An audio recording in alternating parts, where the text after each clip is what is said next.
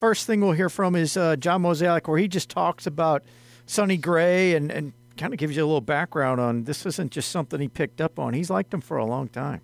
I think back to about Sonny Gray, and I remember back in 2011 when he was pitching at Vanderbilt, how we had a lot of interest in trying to draft him in the first round. Unfortunately, he was chosen before we got to pick and ended up being drafted by Oakland. So, it's kind of come full circle, and it's kind of cool. And there were a couple times we actually tried to trade for him, too, along the way. So here we are. And, people may ask, why do you sign Sonny Gray? He's a competitor. He's always looking to improve. He's aggressive. He fits this ballpark perfectly. And most importantly, he wanted to be a Cardinal. So when I think back to this process, I want to thank Bo McGinnis, his agent. He was patient. I tried to walk through the timeline and how we wanted to do this. We were hoping to be able to sign a couple of pitchers that we knew we could count on innings for. And then if we were able to accomplish that, then we were hoping to do something a little bigger, a little longer. And obviously that's where Sonny fits. I like that. Yeah, I want guys who want to be here, and Sonny Gray is kind of a Cardinal-type guy. He really is. That's no hyperbole from Mo. I totally buy into that. And I'm glad he's a Cardinal. I think it was an excellent signing. Go ahead, Jim. Next one, this is more Sonny Gray, giving us a little bit of the background on the process for him through his free agency with this go-around. There's a couple of places that I wanted to be, and St. Louis was at the forefront of that. But then there is still a balance, right? You still have to go through the process and see kind of what presents itself. And St. Louis wasn't the first team to reach out and contact us and do this thing. We were moving along with other teams, and thinking, and then you start seeing yourselves in different situations. You're like, okay, yeah, that would be, that's, and then you do finally get a call and you get intrigued. You move down the road, and then once it becomes clear, it's a place. I did tell Bo that this is the place. Let's make it work. And then I don't know if a lot of free agents say this, but it's just who I am. It's just who I am. You'll get to know me. I said, hey, money's not the ultimate factor. This isn't the ultimate factor. Being closer to home, being on a competitive, winning culture, being in a place that you want to be, all those things definitely did matter to me. And like I said, when St. Louis called, it made this thing seem a lot more plausible. And then we were able to work through it and get it done. And I'm happy. I'm happy to be here. And I'm sure he had attractive options, but I do believe him. And listen, the money's great. Don't get me wrong. No one's trying to act like it's anything otherwise. I mean, sure. I mean, he got a really great contract for a 34-year-old pitcher, but it was someone who's still very much in his prime. But I'm glad he wanted to be here and to fill in some info if you weren't aware of it. For those who weren't aware of it, no big deal. That's why we're here. He's a Nashville guy. I mean, that's literally his hometown, and he and his wife. St. Louis and Nashville is an easy drive. I mean, it's not. Needless to say, it's not far away. So it is close to home, and that matters. And I think it's a terrific fit. Sonny Gray and the Cardinals. I do. I think it's a terrific fit. One more from Sonny talking about just the atmosphere of St. Louis and what he likes about becoming a Cardinal. I believe I did see it, but I believe in the front office. I believe in the organization. I believe in the culture. I believe in the fans. I believe in the city. I believe in the traditions that have been created here. If you look at it, I don't think the Cardinals have had a losing season since 2007. Correct. Since 2007. So it's not a place that accepts losing. Losing is not an option. It's not a place that you just say, oh, the Cardinals are, they're going to go through this thing. It just doesn't happen here. So I believe in that. I believe in traditions. I believe in longevity. I believe you're going to not have a losing season since 2007. You've got a strong culture. You've got an incredibly strong foundation. You've got good people. I believe the winning culture is still here. It just didn't happen last year. But I believe it's still here, and it's been here for a long time. I think that's been damaged, but yeah, it can be enhanced. It can be with. I think the three pitchers they brought in can really do a lot on that end, as far as making sure that culture what it should be. I think some of it will take care of itself once the other players are probably disgruntled. See an effort being made by the front office, unlike last offseason on the pitching front, because everyone knew then. In fact, everyone's known for several years. The Cardinals were leaving themselves short on starting pitching because they failed to develop young starters the way they used to, and they weren't spending any money on them. Now, this is a start. It's not the end. I'm not saying it's perfect, but these were three good signings by John Mozeliak and Bill DeWitt. I'm not going to be petty. When I think they've done something well, I'm going to say, look, they did a good job here. These were good moves. If they are complacent and they don't make moves and they leave an obvious problem unattended to, then you know me, I'm not going to hesitate to go full blast on them either. But I like these moves a lot, and I do think that the culture can be enhanced by these three starting pitchers for reasons I discussed earlier. Gray commands a lot of respect. He's had a lengthy career. He's pitched in some different places. He's kind of a street smart guy, so to speak. And he's just damn good. Lance Lynn is a big bear. He can go grizzly on you. The Cardinals need some of that. I love the fact that one of the reasons he was not brought back as a free agent by the Cardinals after the 2017 season is he made some of the other pitchers uncomfortable. And I always thought, well, that's their problem. Because that place is too comfortable. You know, they had a losing season, not a losing season, out of the playoffs in 16, out of the playoffs in 17, out of the playoffs again in 18. Everybody was nice and everybody really happy. And then they started to get mad because they didn't like Mike Matheny. There were a few holdouts on that. They needed someone to push and to bark a little bit and to like sort of push back on lazy, stupid, conventional wisdom. And I love the fact that Lance Lynn was that guy. In fact, he was so much that guy. I've told the story, and I'll do it again. When he was rehabbing the year that he hurt his elbow, he had to have TJ. Whatever year that was, it doesn't matter. Matheny was a manager.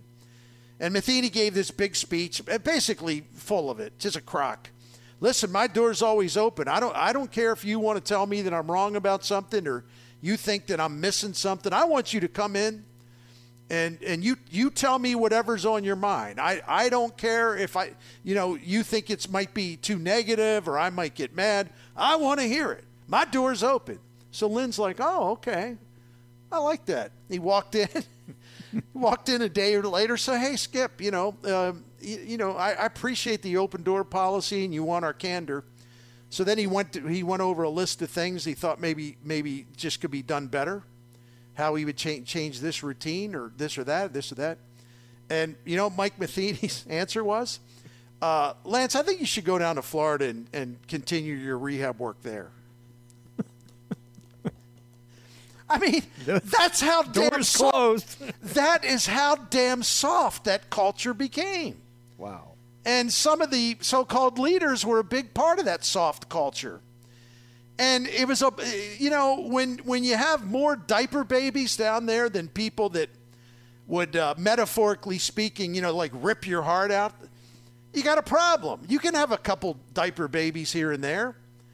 But, man, they lost that hardcore edge. And Lynn, when he left, it got even worse. And, yeah, they cycled through and they were okay. They were pretty good for a while. But then they got soft and a lot of diaper babies this past season. They need what Lance Lynn has. Let him make people uncomfortable. The Cardinals need it, man. And besides, Kyle Gibson's personality is different than Lynn's, and that's a positive thing. They can work hand in hand on this. You got the good cop and the bad cop. And then Sonny Gray, like I mentioned earlier, he's somewhere in between. He's not going to hesitate to speak up, but he's also going to be a guy that young kids will want to go talk to. Gibson's like that, too. The Orioles loved him. Those young Orioles pitchers revered him. You think he was Jim Palmer or something, right? Yep. So this is a start in kind of trying to restore that culture. And yes, I buy into that. And there's a lot more work that needs to be done, believe me. But this is a start. Go ahead, James. It definitely is. I got one more from Sonny Gray here that kind of talks about, he was asked by Frank Cusimano, actually, where the fire to pitch comes from for him, and he describes a little bit of that. Cool. I think you're born with it. I do now, having an 8-year-old and a 5-year-old and watching them compete on a day-to-day basis. I think you're born with that competition and that fire. But I also think it's something that you continue to improve. I think that's being a competitor and having an edge and something that's something that you work on a daily basis. Just the same amount of throwing a curveball, throwing a slider, throwing a fastball. It's something that is practiced. It's something that you definitely have or you don't. But it's something that when things matter to you, winning matters to me, pitching matters to me, then the best part, the best version of yourself just naturally shows up. I love competing. I absolutely love competing. I love taking the ball. I love having that me versus the hitter. I love doing that. It's something that I genuinely love doing. And it carries throughout a staff. It carries from one person to the next. And when you start putting super, super intense competitors with an edge and with a fire, and you start stacking those guys up, then you're putting yourself in a good position to have success. Yeah, I mean, that stuff's great, and he means it. And more than that, he's lived it professionally. Because if you track Sonny Gray's career, he learned how to pitch at the not-so-great American ballpark, which is basically a batting cage without the cage. You hit a check swing fly ball, goes for a home run. You got to be a tough-minded SOB to be able to pitch well in that ballpark, and he constantly made adjustments to give himself an advantage. He thought that he had kind of plateaued a little bit. He said, I need an edge. There's some things I know I can adjust and get better. And he found a way to do that in Oakland, and then he just adjusted again in Minnesota and developed that sweeper/slider, and also went to the cutter more, and that became a terrific pitch for him. And he found ways to reinvent himself yet again. That's a guy who wants to win, rather than just kind of ride it out with what he has. Oh, I've had a good career. I know what I'm doing. Instead of taking that attitude, he's striving to get better. And there's a lot of damn people down there that need to look to that and learn something from it. I really believe that. I like hearing that answer. I think it's good stuff. We'll got one more cut here. This is from John Mozeliak as he was closing out the press conference today. Just basically asked, can the fan base expect more signings ahead? Well, nothing's really changed in the sense that we certainly feel like we've accomplished something for our rotation. Now I think we really need to sort of look at what trade options there might be out there and how we can maybe arbitrage that to improve the club. So, like I said, today's a great day for us. We feel really good about what's happened over the last 10 days. But we also know there's still 2 months left in the off season, and what we really want to do is just not close any doors, not recognize or acknowledge there could be other opportunities. And so that's really what we want to approach the next 2 months as. So, what might happen next week in winter meetings is still TBD, but, we certainly feel a lot better about our club today than we did 2 months ago.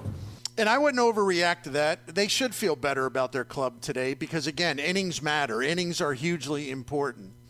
And if you look at the Cardinals last year, what they had to do to even put a rotation together with all the bad performances, all the skimpy innings, all of the guys that couldn't get through, the first couple, 3 innings of a game without giving up multiple runs. You had the injuries, you had this, you had that.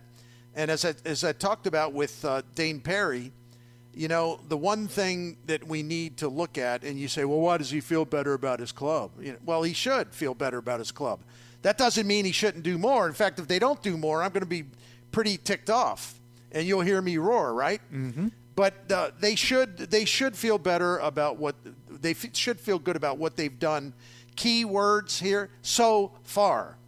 But part of this, and I got to find this, and I apologize for, me looking for my millions of notes. If you look at what they had in that rotation last year and some of the innings that went to people that just were frankly really terrible. And Adam Wainwright's in a different category. It wasn't his fault. Stayed too long, and it just had a rough year. But one of the most important things about this is that it's not so much what they'll do, but it's what these new starters will do. It's a fact that you have to look at the guys who won't be pitching for the Cardinals in 2024. Guys in that rotation that were trying their best, but it just wasn't meant to be. If you look at, let me find it, I'm sorry. If you look at, here's who I'm talking about. If you look at Wainwright, and you look at Flaherty, and you look at Dakota Hudson, you look at Jake Woodford, you look at Drew Rahm, and you can put Matthew Liberatore on that list. Those 1, 2, 3, 4, 5, 6 starting pitchers, worked over 600 innings, and had an ERA of like 6.04 as a group. Ow. Yeah, I mean, they made a bunch of starts. I think they made 80 starts. That's like half the season. Those guys I just mentioned gave the Cardinals 80 starts and about 300, almost 400 innings, and they pitched to a 6.04 ERA.